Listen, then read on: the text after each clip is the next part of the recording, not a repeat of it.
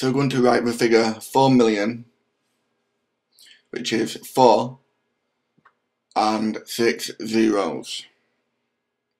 Now 3,538 to the nearest 10 is between 3,530 and 3,540, and it is closer to 3,530, so there you go. Now to the nearest 100, it is between 3,500 and 3,600.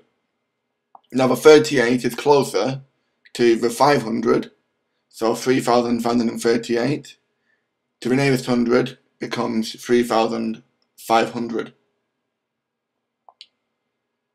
Now Mary buys a bag of sweets costing £1.15 and £1.08.